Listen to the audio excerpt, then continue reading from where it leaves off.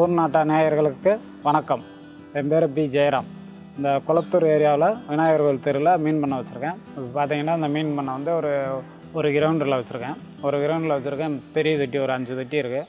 சின்ன தொட்டி ஒரு 7 தொட்டி. உரத்தொட்டின்னு பார்த்தீங்கன்னா ஒரு 20 உரத்தொட்டி வச்சுருக்கேன். சிலாப் தொட்டி ஒரு 10 சிலாப் தொட்டி வச்சுருக்கேன். வாடகை ஒரு 7000 ரூபா வாடகை கொடுத்துட்ருக்கோம் மாதம். இந்த மீன் பண்ணை தொழிலில் வந்து ஒரு 5 வருஷமாக பண்ணிகிட்ருக்கேன். இந்த ஃபீல்டில் வந்து எனக்கு எப்படி முதல்ல ஆர்வம் வந்துச்சுன்னு கேட்டிங்கன்னா, என்னுடைய தம்பி இங்கே இருக்காப்புல.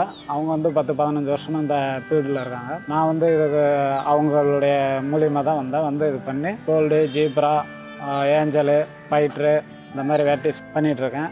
எல்லாமே குட்டி ஐட்டம் தான். குட்டி ஐட்டமாக ரெடி பண்ணி நான் இங்கேருந்து பாண்டுக்கு இல்லாட்டி பக்கத்தில் பண்ணக்காரவங்க கடைக்கு இந்த மாதிரி சேல்ஸுக்கு இந்த மாதிரி கொடுத்துட்ருக்கோம்.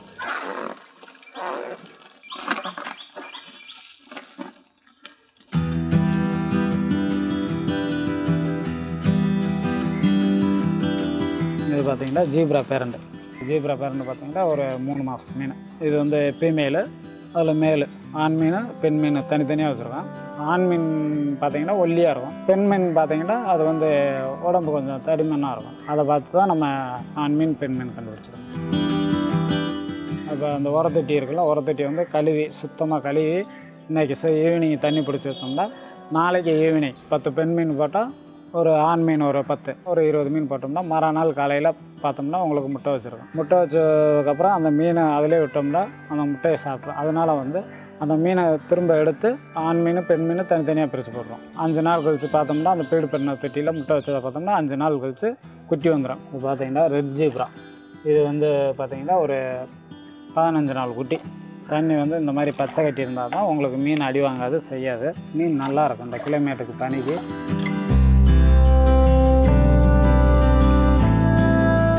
இது கோல்டு ஃபிஷ் 1 மாதம் மீன். இது வந்து ஃபைட்ரு பேரண்ட் மீன், பெண் மீன். இது வந்து ஒரு 60 நாள் மீன் பேரண்ட். இது வந்து மொத்தமாக போட்டால் ஒன்றும் செய்யாது. ஆண் மீன் வந்து தனித்தனியாக பாட்டிலில் தான் போட்டு வைக்கணும். இல்லைன்னா அது வந்து ஒன்றுக்கு ஒன்று சண்டை போட்டு அதனுடைய டைல் எல்லாமே கிழிச்சிடும். அதனால் வந்து தனித்தனியாக செட் பண்ணி. ஏஞ்சல் இது வந்து ஒரு மாதத்து குட்டி, 30 நாள் குட்டி. இதுக்கு முந்தின செட்டுன்னு பார்த்தீங்கன்னா இந்த ஏஞ்சலை இது ஒரு 45 நாள் 45 நாள் குட்டி. இது இப்போ வந்து பார்த்திங்கன்னா இது வந்து இன்னொரு தொட்டியில் இருந்துச்சு. கொஞ்சம் குறிப்பிட்ட சைஸ் வளர்ந்துருச்சு. சைஸ் வளர்ந்தோன்னே புதுசாக தண்ணி பிடிச்சி ஒரு 2 நாள் தண்ணி. இது வந்து பார்த்திங்கன்னா ஏஞ்சலுக்கு 2 நாள் தண்ணியில் விட்டால் தான் மீன் ஆக்டிவாக நல்லாயிருக்கும். இது பார்த்திங்கன்னா நாளைக்கு இந்த சைஸு 4 ரூபாய்க்கு கடைக்கு வரலாம்.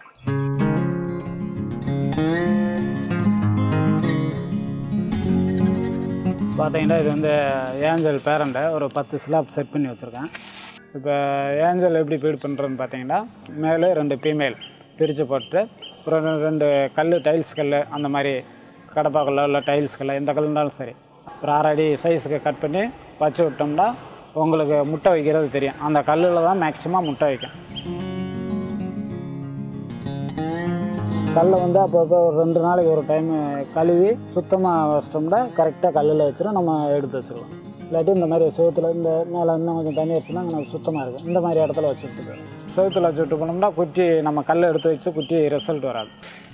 முட்டையில் வச்சிருச்சுன்னா இந்த கல்லை எடுத்து ஒரு சின்ன பக்கெட் எடுத்து பக்கெட்டில் வந்து தண்ணி பிடிச்சி அதில் இந்த கல் எடுத்து அதில் செட் பண்ணி வச்சுட்டு அதை வந்து ஏர் மோட்ரு போட்டோம்னா உங்களுக்கு குட்டி வந்து ஒரு வாரத்தில் குட்டி வந்துடும். குட்டி வந்ததை பார்த்தோன்னே அடுத்த தொட்டியில் தண்ணி பிடிச்சி வச்சு ஒரு 2 நாள் தண்ணி பழைய தண்ணியில் இறக்கி விடணும். இறக்கி விட்டோம்னா அந்த புட்டு நைஸ் மாசன்றது வந்து நைஸ் வந்து ஒரு வாரத்துக்கு ஊற்றணும்.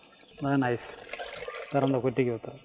ஒரு வாரத்துக்கு ஊற்றணும்னா ஒரு வாரம் கழிச்சு அடுத்த தொட்டி மாற்றி விட்டு டாப்னியா போட்டோம்னா வளர்ச்சி இதுலேயே ஏஞ்சல் வந்து ஒரு நல்ல வளர்ச்சி இருக்கும், வளர்ந்துடும். இதுதான் ஏஞ்சல் மீனுக்கான ஒரு இது.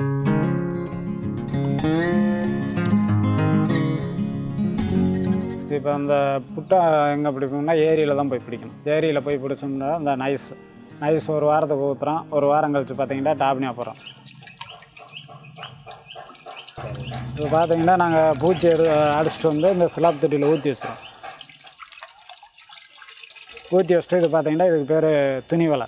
துணி வலையில் எடுத்தால் அது பெருசாக இருக்கும், அந்த டாப்னியாக வந்துடும். அது பெரிய மீனுக்கு நம்ம புட்டாக போட்டுக்கலாம். இந்த இதில் இருக்கிற நைஸ் கொஞ்சம் இருக்கும், இதுக்கு பேர் நைஸ் வலை. இது நைஸ் வலைன்னு பார்த்தீங்கன்னா அந்த பிறந்த குட்டிக்கு இதில் எடுக்கிற புட்டை பார்த்திங்கன்னா இப்படி எடுத்தோம்னா இதில் நிற்கிற மிச்சம் வந்து நைஸ். ஒரு பிறந்த குட்டிக்கு அந்த மாதிரி குட்டிக்கு ஒரு வார குட்டிக்கு இந்த புட்டை போட்டுருவோம். இது பேர் டாப்னியான கோல்டு பிஸ்க்கு போட போகிறேன். அளவு வந்து பார்த்திங்கன்னா ஒரு 4 கை பட்டோம்னா சரியாக.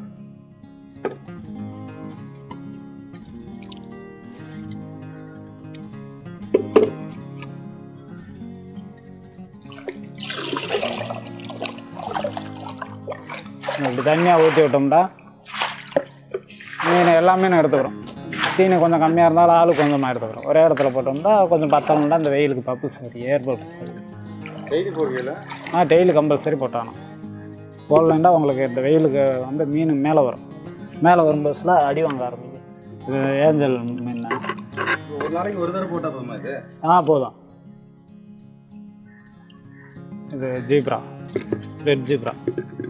இது மட்டும் போட்டால் போதுமா? வேறு எதுவும் போடுவீங்களா? அவ்வளோதான், இது மட்டும் தானா. குட்டி மீனுக்கு வந்து இதுதான். இதை விட பொடி குட்டிக்கு பார்த்தீங்கன்னா நைஸ் ஊற்றணும்.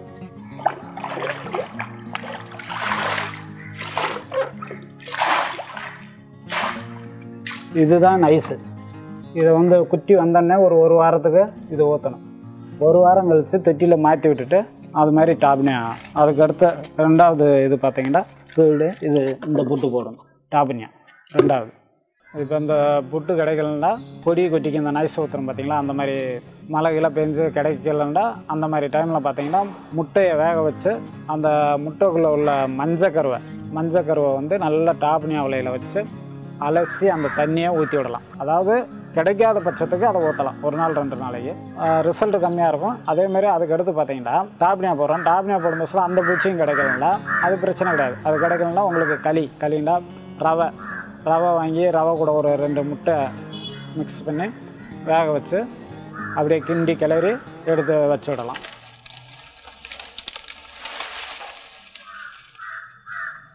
இதெல்லாம் பார்த்தீங்கன்னா ஜீப்ரா பொடி குட்டி ஒரு 4 குட்டி. அதனால் வந்து கம்பல்சரி வந்து இதுக்கு வெயிலில் ஓலை வச்சே ஆகணும்.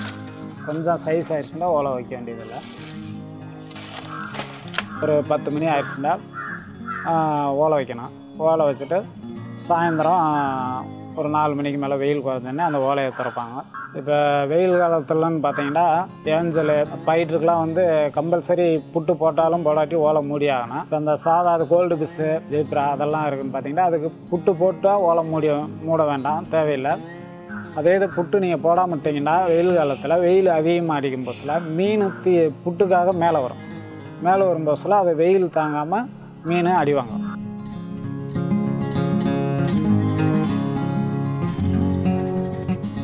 இப்போ ஏஞ்சல் மீன் பார்த்தீங்கன்னா அதுக்கு நோய் ஏதாவது வந்துச்சுன்னா அதுக்கு எப்படி பார்க்குறதுன்னா சில நேரம் பார்த்தீங்கன்னா வெயில் அதிகமாக இருந்து ஓலம் மூடட்டாமல் இருந்தாலும் கண்ணு வீங்கி அடிவாங்க. சில இது வந்து இந்த பனி அதிகமாக இருக்கனால சில்னஸ் அதிகமாக இருந்தாலும் ஒயிட் பாஸ் அடிக்குன்னு சொல்லுவாங்க. அது ஒரு நோய். அந்த மாதிரி நோய் அடித்தா ஒரு நம்மளுடைய மன திருப்திக்காகத்தான் அந்த மருந்து மெடிசன் வந்து அந்த டெட்டாஷன் டேப்லெட்டு பச்சை மருந்துன்ற ஒரு பொடி மாதிரி இருக்குது. அந்த மருந்து 2 மிக்ஸ் பண்ணி கொஞ்சம் ஊற்றி விட்டு பார்ப்போம். அதில் 1 2 அடி வாங்கின போக கொஞ்சம் அந்த மருந்து ஆக்டிவாக கேட்டுச்சுன்னா நின்றுக்கிறோம்.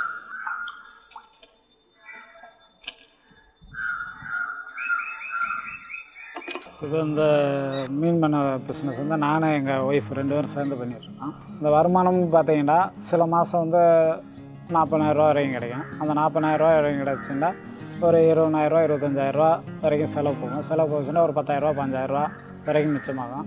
சில டைம் ஒரு 3 மாதம் 4 மாதம் பார்த்தீங்கன்னா இந்த மழை காலத்தில் பார்த்தீங்கன்னா பூச்சி கிடைக்கிறது ரொம்ப கஷ்டம். அந்த டைமில் மீன் வந்து உற்பத்தி கம்மியாக இருக்கும். மாதம் ஒரு 10,000 15,000 ஓட்டுறதே ரொம்ப கஷ்டமாக ஓட்டணும். அந்த வாடகை அளவுக்கு ஓட்டுறதே ரொம்ப ரிஸ்க்கான விஷயம். என்ன தான் இதில் வந்து எங்களுக்கு வருமானம் அந்த அளவில் இருந்தாலும் கூட நான் இந்த ஃபீல்டில் இருக்கேன். இந்த ஃபீல்டை வந்து நான் கடைசி வரைக்கும் இதிலே இருக்கணும் அப்படின்ற எனக்கு ஒரு ஆசை. இந்த தொழிலில் கடைசி வரைக்கும் பண்ணி ஏதாவது அடுத்த லெவலுக்கு போகலாம் அப்படின்ற ஒரு எய்மில் நான் பண்ணிகிட்ருக்கேன்.